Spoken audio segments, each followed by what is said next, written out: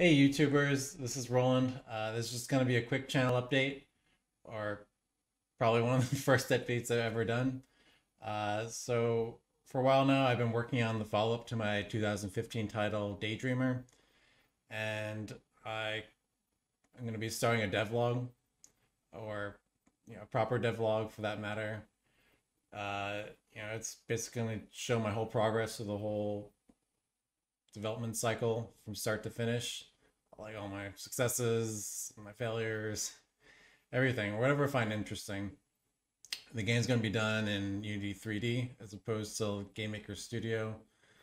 It's going to be an action platformer, and it's going to be a lot of room for discovery. At the same time, I want to keep a lot of core conventions from the last game and just see what works really. But yeah, I've never done anything like this before.